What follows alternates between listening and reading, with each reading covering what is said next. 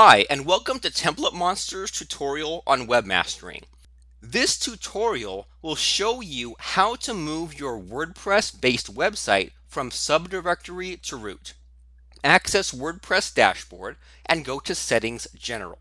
Change URL of your website, change path if you move it to different folder on same domain name.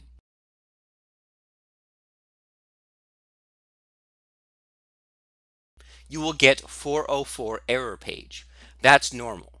Proceed with the next step. Connect to your FTP server or use Hosting cPanel File Manager and move all the files to new directory.